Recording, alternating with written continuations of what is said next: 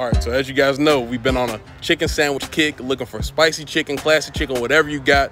And you know, my boy Mike Hickman of Missouri Mike's hit me up and said, Jeff, I got 3 new chicken sandwiches. He got the classic, Austin got that one.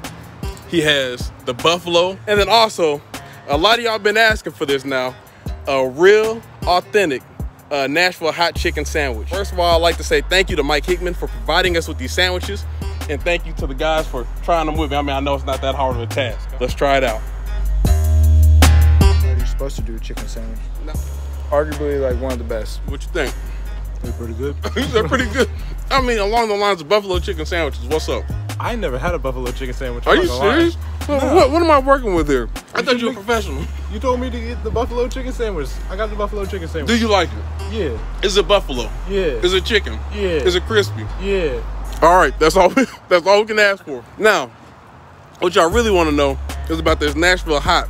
I go down to, you know, Tennessee a lot, Memphis, Nashville, all that. And I mean, this is probably the closest thing to an authentic Nashville hot chicken sandwich you guys are gonna get.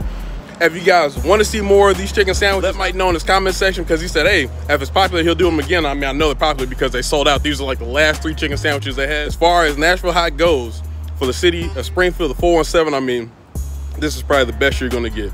And it's awesome. Even on white bread. Look at that oil right there.